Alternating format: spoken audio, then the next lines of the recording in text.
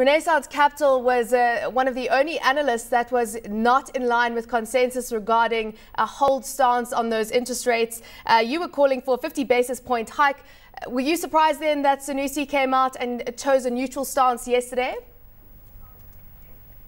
No, not exactly. I think our stance was that, obviously Lamido had reiterated that he wanted to keep the MPC at 12%, but we felt that, the MPC was not solely a decision of the CBN governor. You have other members on the panel who obviously decide what happens with the MPC. So we felt that, looking at the inflation pressures coming through from full subsidy removal, that we felt that a 50% hike was justifiable. Before we get into your rationale behind that, let's look at the rationale behind choosing to keep rates on hold at 12%.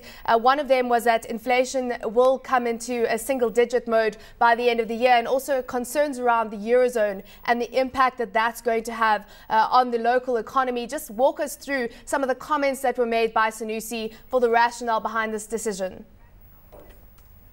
Well, I think, the key thing to focus there is that Lamido feels that the short-term impact of the full subsidy removal it will be muted, and he feels that the long-term impact of removing subsidy from the economy will far outweigh the short-term impact of the removal. Then that will come through in terms of infrastructure buildings, facilities, and obviously government deploying capital into where we need it to be deployed, and also, if in effect, will reduce the pressure on the excess crude account.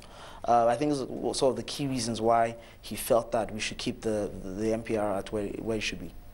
Eurozone fears, of course, are being spoken about across markets right now. We're starting to feel them here in South Africa in terms of the export market. What are the big highlights in terms of risk factors for Nigeria this year if we do have Greece defaulting and Portugal possibly following suit?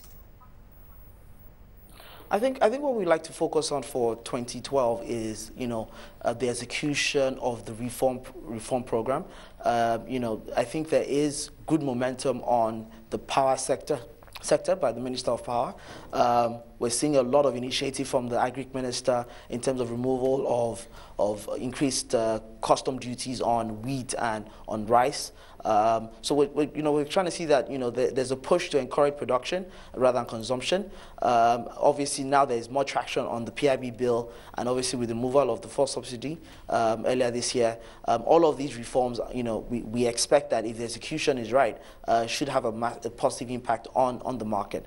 By and large, we also need to have the locals come through to the market. As at the end of 2011, foreign participation in our market was about 75%, which means that locals basically accounted for 25%. I think, to also have the sustained rally, we need the locals to come through into the market to support the story for Nigeria. The market is cheap across the board, and I think at certain levels, it's about time people need to come back and start looking at their positions and their view on the market. As you say, but that still hasn't taken place yet. We've still got locals concerned about losing capital preservation is top of their mind, and concerned about losing money like they did when the stock market crashed. Just focusing in on the bank sector, what are your thoughts? You obviously had a call for a 50 basis point hike. What is that based on in terms of the type of credit growth that we're seeing right now? How do you believe that the market would be able to manage a hike in interest rates?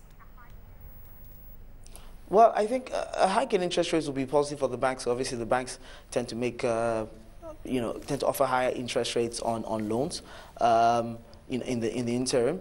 I think that until we probably start seeing new inflation numbers come through into the market, with regards to the effect of the first subsidy on the market, it's largely not clear where what the MPC committee will do in terms of the MPR. I think that going forward, we need we just need to watch the market and see what happens with inflation.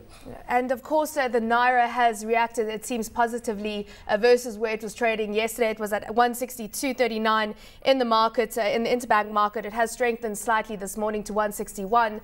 To what extent is the Naira and Nigeria, in terms of the currency, going to benefit from higher yields and yield chasers from the developed world this year? I think the Naira should stay at the band in which the CBN has guided. Of note is that obviously the pressure on the Naira in terms of demand from oil marketers on the basis of the partial removal of the subsidy, that effect should reduce the pressure we have on the excess credit account. So I feel that the Naira should be able to stay stable at the levels in which the CBN governor has guided, which is 155 to 160. What trading levels are you looking at for the rest of the week, and how do you see the market reacting to this decision by Sanusi? The market, if you look at the market, volumes still remain very weak. We've been doing an average of about $10 million.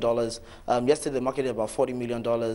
But if you strip out the $30 million special trade in Julius Berger, we're left with about $10 million.